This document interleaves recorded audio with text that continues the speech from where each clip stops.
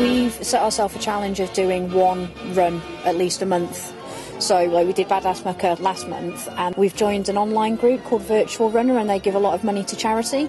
So we thought we'd do this one. Running with a blindfold is going to be a massive challenge, obviously. We have a lot of trust with each other, but we're quite good friends. We should be all right, I think, shouldn't we? Yeah, we kick each other for fun on other days of the week, so there's a certain trust element there. So hopefully we should be fine with this. My name's Sarah. I'm the manager at the Arndale Centre in Morecambe. We've chosen to sponsor the event again this year. We sponsored it last year, and myself and Glenn. My name's Glenn White. I'm the services manager at the Arndale as well. We're doing this run today because it's a great cause and a little bit of fitness for ourselves. And as you say, we sponsor it because it's such a brilliant cause. We're expecting to have a bit of a laugh on the way, to be honest with you. I think it's all about fun. But mostly we're trying to, we want to raise some money for Galloway'S, such a great cause. Sight loss affects a lot of people, and just to put ourselves in their shoes, literally, would be a great thing to experience. My name's David Walker, and I'm a regular runner at the Lancaster Park Run. Just coming here to really experience what it's like for people who are partially sighted or totally blind, to see what it's like running when you can't see where you're going and how it feels. I'm actually expecting to try and do a fast time. I'm the guide, so I've got to be eyes and ears and watch for everything, watch for hazards, watch for trips, watch for people in the way. And it's going to be a fantastic experience, just running like I've never run before. We're from Santander, and we are encouraged to take part in the community, and so we've adopted Galloway'S as our community for the year, so we've been helping them and sponsoring for the year. So it's coming up to 12 months now, and today we're looking forward to doing this 5k up. We've got some that are going to run, but a feeling that some of us may take it at a more steadier pace. It was a good experience. Obviously we had a bit of practice beforehand, but obviously you've got to rely on that person who's running with you. But once you get into the running of things, and yeah, it was really smooth, it was really good, it was a good experience. 5 kilometres, we soon got it over and done with. Between me and my running partner, we raised £120. Yes, very happy, yes.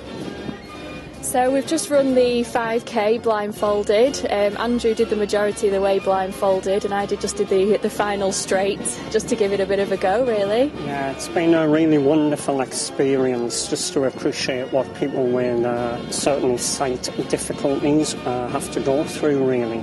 It's amazing the amount of trust that you have to put in someone else. And yeah, the experience has been a great one today. We're going to do a little collection at the hospital. I work at the Royal Lancaster Infirmary, and we have been doing a small collection, and there are other people running it today from the hospital as well. Thanks to Kelly, she got me around very safely. And it's amazing the amount of concentration and how tiring that actually is when you've got to be so aware. You don't normally have such awareness, but when you're completely responsible for another person who can't see where they're going, it is amazing how aware you have to be of everything around you.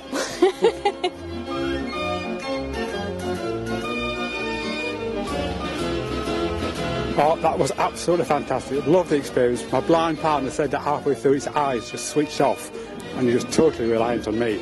I got knocked a couple of times, a little girl ran suddenly across the promenade, I had to swerve madly, and a dog decided to go towards me as well.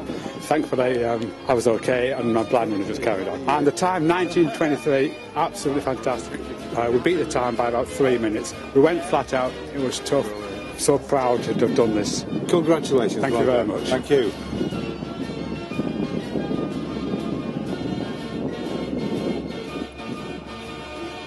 We're doing this today to raise some money for Galloway'S. I haven't done anything like this before. I'm nervous and excited at the same time. I'm doing the run because it's for a good cause, and it's also teaching the children about blind awareness. I just think it's a great morning to spend with your friends and the children. It's good fun, yeah. We're going to have a good time.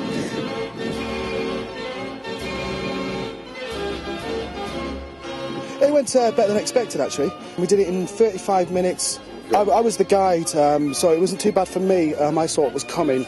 Sarah herself, she was saying that she could hear noises. It was a bit unusual for her, really, not knowing where we were, hearing certain noises, but she was starting to get a bit immune to it, really, and started working out where she was in certain places. So it gives you an understanding how people partially sighted and blind themselves have to deal with it on a daily basis.